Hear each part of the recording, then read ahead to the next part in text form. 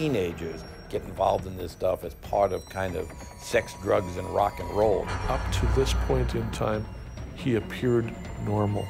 It was a brutal murder. He committed this crime, removing the flesh with the intention of consuming the rendered fat. I want to be a Satanist, so this is what I have to do.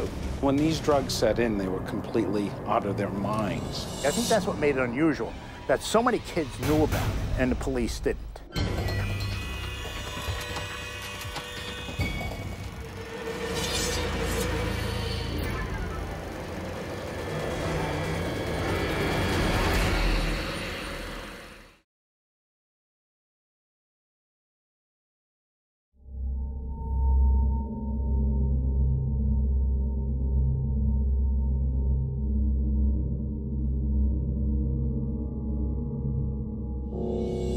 In more than 99% of all cases, serial killers are what we call psychopaths.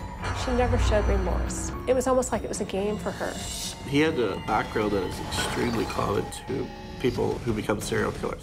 He choked her and violated her and left her dead. That's hardcore. That's serious violence. Every psychopath is not a serial killer, but nearly every serial killer is a psychopath.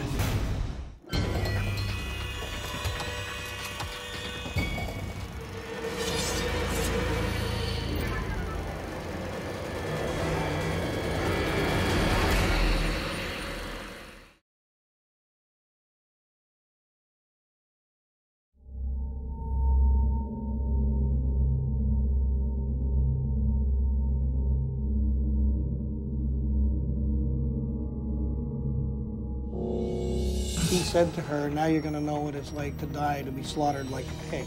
We're currently investigating what appears to be a sexual assault and the murder of a 6-year-old girl. Somewhere in this area here is where the body was found. They stalked these two young women in a park that the young girls used to walk home from school.